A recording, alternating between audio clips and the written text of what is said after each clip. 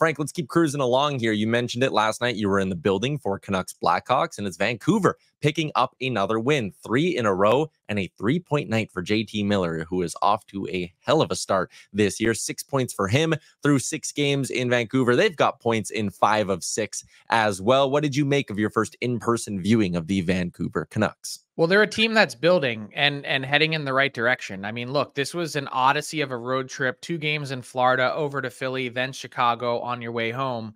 And there were a bunch of days in between. They'd been in Chicago since Saturday night. You never know what the team's going to respond with on a Tuesday after that. But for a team that started off as one of the last teams to get a win, they now head home 3-1-2, and totally with a different feel than a team that started off with 2 blown third period leads to kick off their season and a year with some expectations. 1, Kevin Lankinen is absolutely the story of the Canucks season. 2, JT Miller continues to grind. He is someone that was questionable, I think, maybe for last night's game. I suspect he's dealing with a shoulder injury. No confirmation one way or the other, but the way that he exited that game in Philly early, then came back, he's like one of the NHL's ultimate grinders. I think he's missed 7 games as a Canuck. 4 of those were asymptomatic positive with COVID. He is someone that just is a warrior that wants to play. And to me, he's the engine and heartbeat of that team. Still some question marks in my view about the Canucks. Can they move the puck as efficiently as they need to on their back end? I think it gets thin in a hurry in that department once you get past their top pair. And will their goaltending continue to hold up? I think it will. And maybe the third question would be, how do you find a way to get Elias Pettersson going? Because there were maybe some moments last night where he looked a little bit more engaged, but still missing a lot. Yeah, the Canucks have spent a lot of money trying to find wingers to slide next to Elias Pettersson. And I did see some people over in Canucks land yesterday talking about how, hey, maybe the solution was internal. He, like you said, he did have some good moments playing with Nils Höglander yesterday as Höglander got the bump up to the second line. We're going to get to smoke, fire, false alarm in a second, Frank, but maybe a little early one for you because it's tied into the Canucks. You mentioned that Thatcher Demko was skating and getting in work for the Canucks the other day.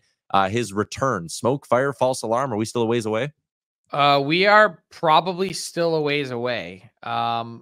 I think the easiest way to explain it is that the Canucks are leaving this in Thatcher Demko's hands to tell them when he's comfortable to return. Watched him on the ice on Tuesday, well after their optional morning skate. I posted a video.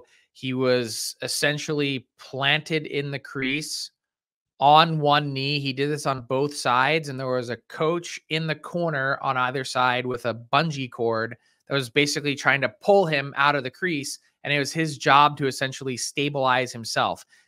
Stability is the key word when it comes to this rehab. It's such a weird injury. He hasn't been able to find that stability in the knee with this popliteus muscle behind it that has caused him some discomfort. And, you know, I think the nice thing for the Canucks is that the way Lankinen has played, .933 save percentage so far this season, he's basically supplanted Artur Shilov's as the guy that the Canucks are probably going to let run with the ball here, that they don't really they're not forced to bring him back or try and push this. They can give him all the time that he needs. What's up, hockey fans? If you enjoyed that video, then you need to be hitting the subscribe button right here at Daily Faceoff. Exclusive interviews and analysis from our hockey insider Frank Seravalli, fantasy updates from Brock Sagan, and a daily live show at noon Eastern, Monday through Friday. You don't want to miss any of the fantastic content, so hit that subscribe button.